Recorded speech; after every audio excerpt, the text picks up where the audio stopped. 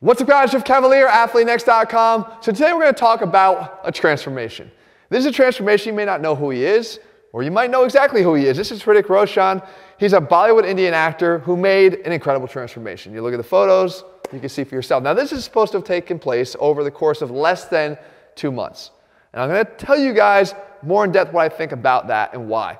But I think a lot of times I take on this type of question because people out there know that I've actually worked with another Bollywood actor, the great Aamir Khan, and we actually did some training together, as you can see here. And I had a chance to work with him, and it always amazes me the dedication to their craft that the Bollywood actors have. They make these types of transformations pretty often. They go up, they go down, and it obviously takes its toll on their body, but it takes a whole hell of a lot of hard work a lot of times to make this happen. So I feel like I'm qualified here to talk about it, though I haven't actually trained Hrithik myself, right? But that being said, the first thing I want you to look at here is to really look at the pictures. Because when you do, you see a couple things. Number one, this before photo is not necessarily a small guy. That's not a small arm. It's an arm that's covered with some fat that looks different than this arm, but size-wise, it's not actually that different. If you look here at the midsection, yeah, I can see a great looking six-pack there. I actually can see a little bit of an outline over here, but it's covered with more fat for sure. And even the delt, of course, yes, it looks a little bit more muscular up here, but it's not small here either, it's just covered with some fat. So what I see a lot of times is that our eyes will deceive us, and while there's an impressive transformation here, maybe it's most of all a recomp. Maybe it's a loss of body fat that's showing off a lot of the muscle that's already there. And we're going to reveal in a second that there actually was a lot of muscle there for good reason. The second thing is, I think it's important to sort of talk about a flex versus an unflexed state. A lot of times we know ourselves, if you flex versus not flexing, you can look a bit different in your photos. I think there's a little bit of that going on here too.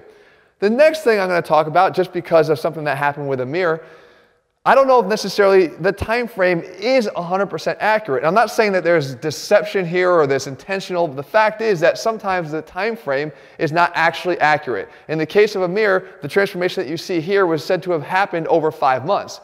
Meanwhile, when he and I sat down and talked about it, in his own very words here, he told me it actually took place over the course of a couple of years. The act of building on and putting the muscle was actually much longer, and taking away the fat was the 5-month transformation process. So I'm not saying that's happened here as well, but there's the possibility that it could have taken it a little bit longer. The next thing I'm going to state, and I think the most important thing when you guys are out there looking at these types of things and how possible it is for you, I think you have to talk about the default state of the person making the transformation. And when we look at the default state here of Hrithik, we can see that this guy's in shape. And he's been in shape a lot. He's actually known as the Greek god of Bollywood for a reason. He's got a hell of a body. He knows how to get in shape, and he's been in great shape many times prior in his career. So when he goes to make the transformation, this is what he starts at the age of 45. He and I share almost the same age, but this is what he used to look like at one point in his career, in his earlier 30s. I will tell you this right now.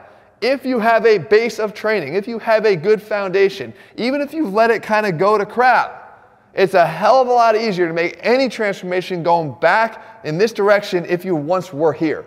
If this never existed, going from this to something else is going to be a lot harder. You have no frame of reference to get to. And I will say that it becomes even more imperative that as you get older, starting your transformation for the first time ever in your life, lifting weights for the first time ever if you're in your 40s or 50s, makes it a hell of a lot more challenging to get yourself in shape. It's always good to have a strong training base at some earlier point in your life. Even if you did it in your 20s and you stopped for 20 years, you're going to be in a better situation than you were if you hadn't ever done anything at all. But we talk about the training, and I think what's impressive about this transformation is that Hrithik actually had some health issues. He had some significant back issues, some spinal disc issues that made his training very difficult. So he was forced to take a different approach. And what you do is, when you take a different approach, a lot of times you'll be surprised by the different results that you see.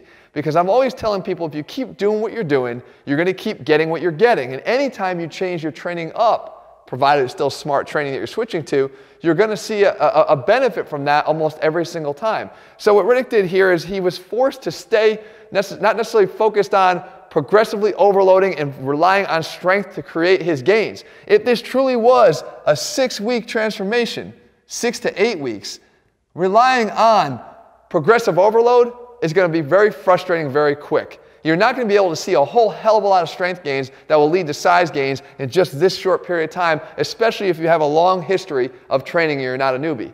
That's not what happened here. Instead, he focused on methods like this, like you're seeing, which is a slow motion rep. Zero momentum reps is what he called them. This forced him to become more aware of the muscles actually doing the work. This created a metabolic stimulus for muscle growth. And I've already talked about in many videos before, metabolic training is one of the 3 main ways that you can actually grow a muscle. So particularly if you haven't been doing it in the past, like he hadn't, and you actually switched to it now, you do have the capacity to see some quick gains from doing it.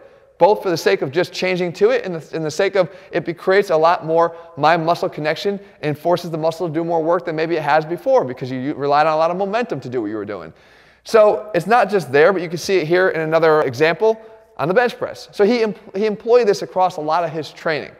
But again, I think the most important thing is that you realize that there are benefits to be had here. You can't say that using light weights is always going to sacrifice your ability to put on muscle. Matter of fact, I go into great depth to talk about this in a lot of my other areas. I talk about on Instagram a lot, why this is so important. And I talk about this concept of determining really whether there's an injury here or whether there's a lack of stability. Because when you go to bench press, you can see me doing the clip here, I always have a problem and I get some pain in my shoulder. But I have to ask myself whether it's actually the structure that's injured or the lack of stability when that structure moves that's causing the problem. And I will tell you in this case here, I can bench press like this very slowly and not feel pain in my shoulders. That tells me there's a stability problem, not necessarily a structural problem. Or if there is a structural problem, if I just provide some additional stability, slow it down and control the reps, that structural problem is eased tremendously. That allows me to continue to lift and create gains where I thought there were none to be had.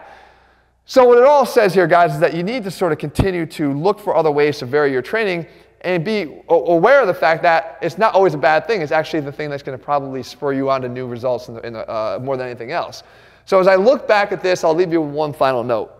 In this transformation, as I mentioned in the beginning, that there's a lot of body fat loss here that's creating that visual appeal that I think we're reacting to when we see this.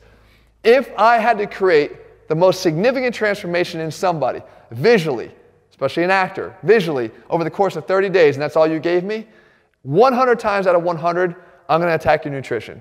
Not only because I know that nutrition is the thing that's impacted 24 hours a day, and your training is only impacted maybe an hour a day, but more importantly because I know I can get the fastest results by going after your nutrition. If I can clean up your nutrition, I know I can create these losses of body fat that are going to make you visually look much, much better, much more quickly than if I had to rely on training methods that are going to elicit those types of gains in that shorter period of time. So I implore you guys to look for opportunities to do the same. Hrithik himself said that the #1 thing that created this type of gains for him was that he was able to focus on eating good foods consistently. And guess how he did it? He actually switched to foods he enjoyed eating. He used to use methods where he tried to just cut down and eat things he didn't like and boiled chicken and things that were tasteless that he couldn't stick to. This time around he says, you know what? Instead of getting as ripped and lean, I just want to be able to get leaner and still enjoy what I'm eating. And when he did, he found consistency. When you find consistency, this is where you can live. I've lived in this state for many years now, if you go back to my YouTube channel. Not because I forced myself to eat things I hate, but because I eat the things that I enjoy, and I'm able to stick with it because of that. So guys, I hope you found this breakdown handy and helpful. The fact is, guys, sometimes we overreact to what we see, but when you look down beneath the surface here, there are a lot of things going on here, and especially in terms of the type of training that he had to change to, and maybe the unwillingness a lot of us have sometimes to change. I'm telling you, it probably holds the best results for you if you're willing to do it. In the meantime, guys, if you found the video helpful, leave your comments and thumbs up below. Let me know what you want me to cover, and I'll do my best to do that for you. If there are other guys that you want me to address, please let me know below. Maybe I can do that for you as well. If you haven't already done so, click subscribe and turn on your notifications so you never miss a video when we put one out. In the meantime, if you're looking for our program, step-by-step, and nutrition plans that do make this whole thing easy, you can find them over at ATHLEAN-X.com. All right, guys, be back here again in just a few days. See ya.